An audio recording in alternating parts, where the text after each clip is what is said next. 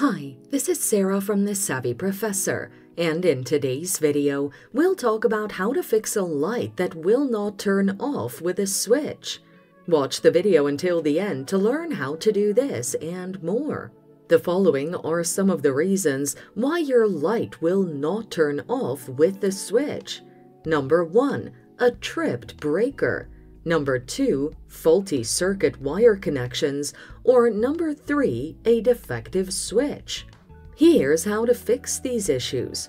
Check your breaker. Go to your electrical service panel and open it. Check if any switches in the breaker box are tripped. Reset all tripped switches and turn off your light switch.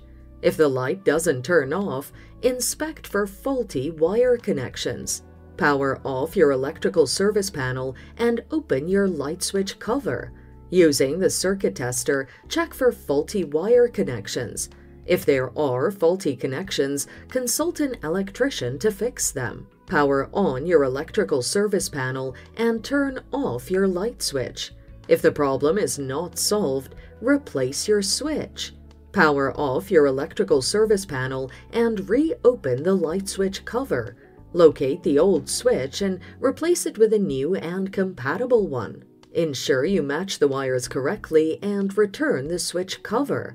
Power on your electrical service panel and turn off the light. If the problem persists, have a professional diagnose and fix the problem. So, that's how you fix a light that won't turn off with a switch. It's that simple. Thanks for watching. Till next time.